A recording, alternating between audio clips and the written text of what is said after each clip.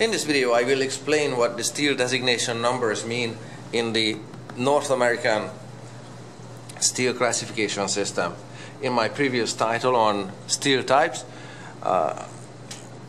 you have seen some of these numbers on the board with a couple of X's standing in place for some of the digits. And we have looked at this sheet that has some elements of this numbering system, how it works for North American steels. So you can see that for only carbon and alloy steels, so it doesn't include tool steels, and it doesn't work for stainless steels. That's another story. All carbon steels start with digit 1, and the rest of the alloy steels start with digits 1, 3 and up. Now here where you see X's, there is a carbon content is going to plug in there in all of these steel designations, and the rest of the digits you can see they mean a certain percentage of manganese or nickel or whatever the steels contain. As for the carbon percentages, low carbon steel contains so much carbon.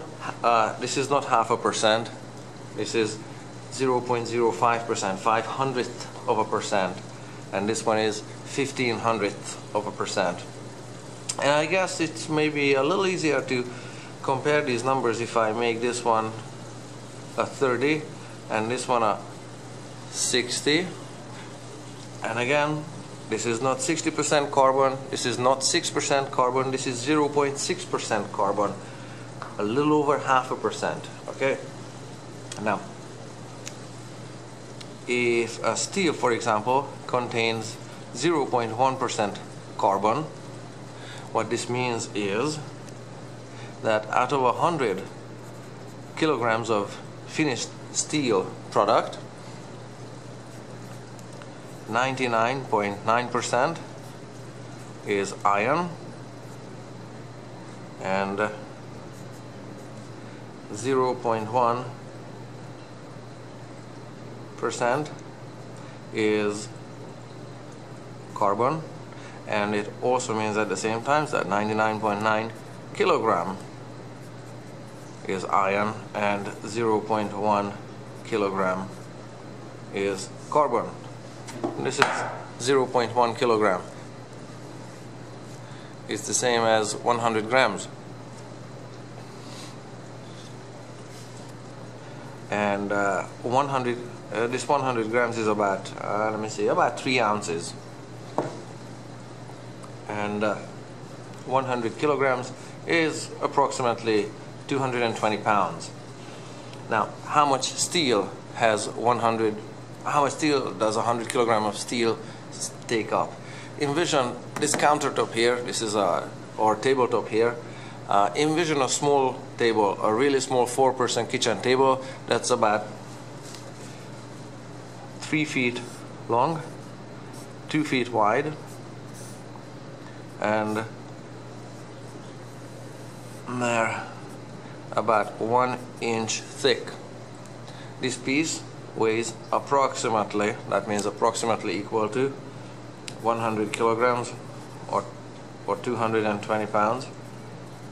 And in metric terms, this is about 1 meter, this is 1/2 meter, and this one is, now I'm stuck here, but I'm just going to write 2.5 centimeters because that's about 1 inch, 2.54. So a table that's 1 meter by 1/2 meter by 2.54 centimeters thick is gonna weigh also 100 kilograms. So imagine that size of table and this much carbon is in it. In that case, the product is low carbon steel. If it's got, say, twice as much carbon, 200 grams of carbon, which is 0.2 kilograms, yeah, 200 grams is the same as 0.2 kilograms. That means that it's got 0.2% carbon in it, and if it's got 0.2% carbon in it, it is mild steel. Now, what does this have to do with the numbering system?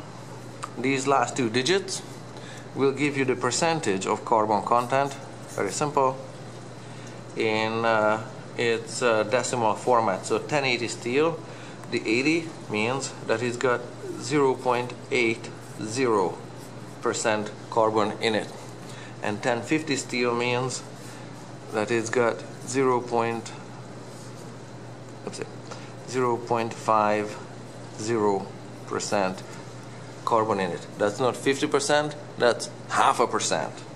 And that's not 80% carbon, that's 0.8% carbon. So you're gonna have to imagine the decimal dot here everywhere, and then just say percentage. So 0.8% carbon, 0.5% carbon. And here is a specification for this 1080 steel. Here, take a better look this way. 1080 steel, and if we do go down to the bottom of the list here, you can see carbon there either which way. A manufacturer is given a little bit of wiggle room here, but you can see that the average amount of these two is 0.8% carbon. So there you have it. One more thing steels contain, and that is manganese. All steels contain also manganese, which has been added recently, say the last 50-70 years, something like that. So it hasn't been done so for thousands of years or something like that. And you can see that they all contain, well, I'm gonna round it to 0.7%. How about that one? Now, 0.7% of manganese means that out of 100 kilograms of finished product, that's 500, 700. 0.7 kilogram or 700 grams is manganese. If it's 1080 steel, it's gonna have 0.8% carbon in it, and the 0.8% carbon is gonna be 0.8 kilogram of carbon, and the rest of it is gonna be iron. So approximately, I don't have a calculator, I don't know, 98.3, something like that. So that's how these percentages work, and that's what these steel designation numbers mean.